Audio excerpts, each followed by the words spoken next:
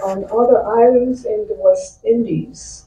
Panama is the birthplace of Calypso in Spanish, because as the West Indians and their descendants adapted to life in Panama, they began to develop Calypso in Spanish. That describes llegaron a Panamá a construir un canal. El Calypso lo hicieron muy popular durante sus fiestas o en carnaval. Aquí sus hijos nacieron y muchos se quedaron panameños de nacimiento, igual que el Calypso.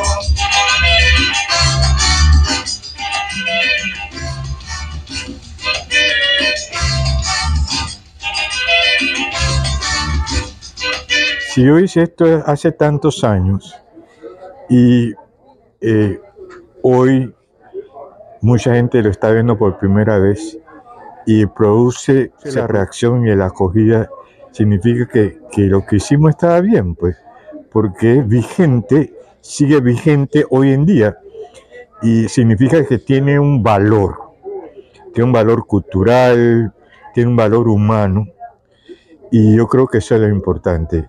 Yo en realidad me sentí muy a gusto porque esos documentales han circulado por el mundo y la gente ha descubierto un poco de lo que es Panamá y los aportes que Panamá ha hecho en ese campo como en otros terrenos de la vida. Panamá ha sido pequeño pero grande en cultura, grande en deporte, grande en la ciencia, aunque mucha gente no sabe eso. Yo me sentí muy bien hoy.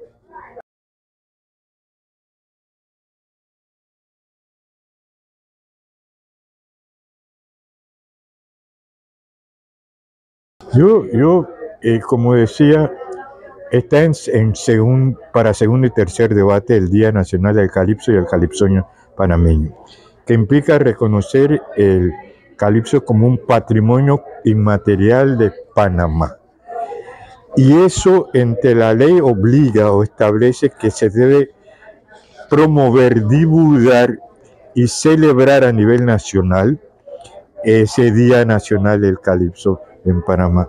Yo creo que esa va a ser una buena oportunidad para volver a darle por distintas vías mecanismos para volver a impulsar esto, para que la nueva generación se introduzca en esto y para que las generaciones pasadas también puedan recordar las cosas que ellos vivieron cuando eran jóvenes. Tiempos alegres. Tiempos alegres, sí, era más sano, ¿no? Era mucho más sano, mucho más creativo, porque el Calypso no tenía que cantar, pues. Sí. Y hoy no tenía la misma ventaja que tiene la tecnología hoy en día, ¿no? Porque en la tecnología la gente no necesita cantar, sino con programas tú puedes afinar la voz, y hay un montón de trucos, ¿no? El Calypso no cantaba, era auténtico, ¿no? Bueno, muchísimas gracias por la oportunidad de enseñarnos y educarnos y dar un poco de su apoyo a la cultura aquí en Panamá con su experiencia. Creo que es mi misión, ¿no? Yo me siento bien porque entiendo que he dedicado una gran parte de mi vida a estas cosas y el hecho de que la gente lo acoja significa que no malgasté parte de mi vida, ¿no? Que fue útil alguna de las cosas que llegué a hacer durante mi tránsito por esta vida. Definitivamente, fue un éxito. Muchísimas gracias, profesor Maloney. Gracias a ti.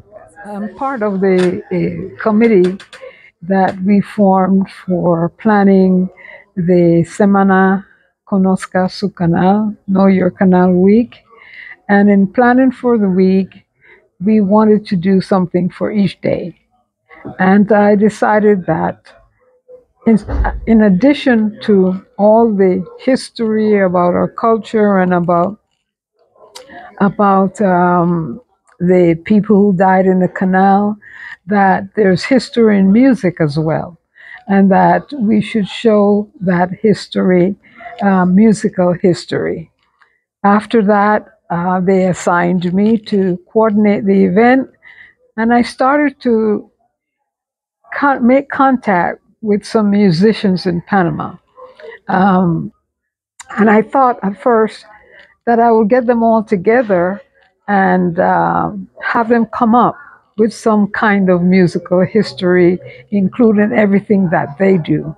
However, I recalled that many years ago when the Panama Etna began, that Professor Maloney did present a musical history at the University of Panama. And I thought, well, I should include him too. And I did finally decided, I went back to look at some of his films, and I was so enthralled with it. I was so inspired by the fact that here we have Professor Geraldo Maloney providing all this history about us as a people. And when I looked at the history, it was so real. He had real people in it, and he had us in it. And there are so many unsung heroes, and our Panama is unsung. And that history of our people creating music in Panama is not promoted anywhere else.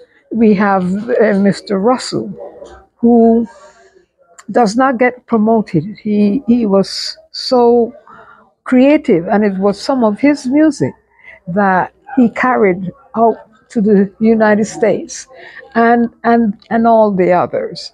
And I thought that we should show this aspect of our culture and our life. Do you believe that is something that we should have in the schools and the universities?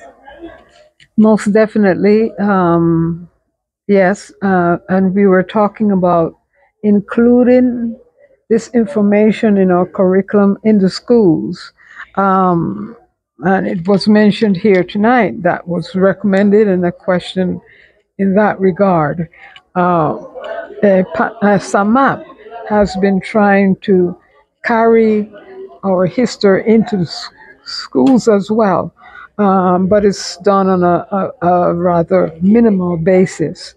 We need to expand it so that all the schools will be participating in learning the history about Afro-Antillanos, themselves Afro-Panamanians.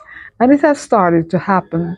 And they just passed a law recently about including African history into the schools of Panama.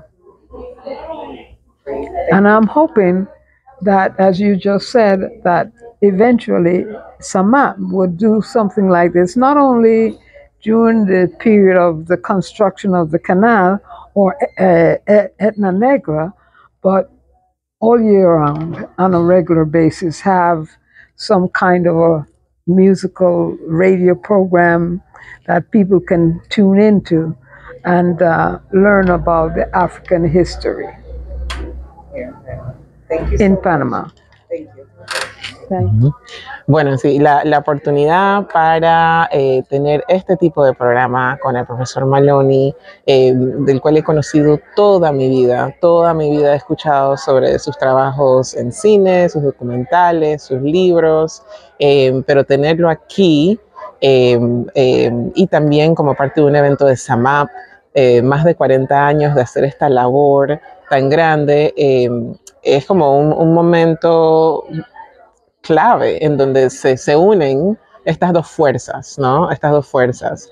Ver lo que Maloney ha hecho para el Calypso y para el jazz, ese Tambo jazz de Panamá, me hace pensar en legados, ¿no? Él hablaba de legados.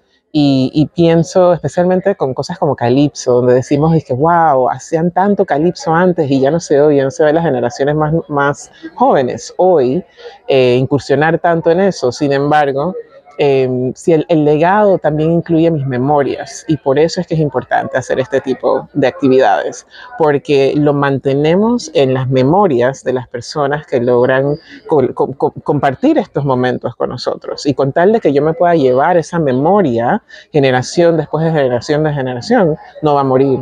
Y ese es el valor que tienen estas actividades para mí. Yo conozco de SAMAAP desde que tengo 17 años. Y justamente lo que ha hecho SAMAAP para mí es me ha ayudado a crear esas memorias que no van a desaparecer y que yo de alguna manera voy a continuar a compartir con todas las personas de mi vida, ¿no? Ok, muchísimas gracias. Gracias.